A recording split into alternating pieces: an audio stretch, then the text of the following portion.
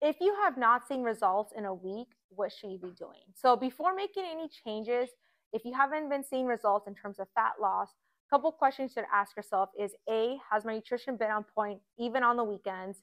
B, have I been training with the right amount of intensity? So meaning, are you just going to the workouts and just giving it 50%? Or are you giving it 100%? Third is your stress level. Are you more stressed than usual? If you are stressed, that is going to increase your cortisol level, which can prevent fat loss.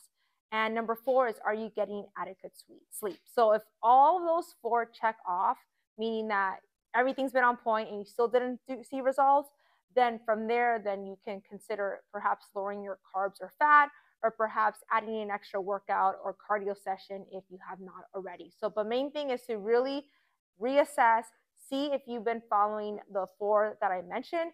And if one of them do not check off, then you got to make sure that you are checking that off before making any changes.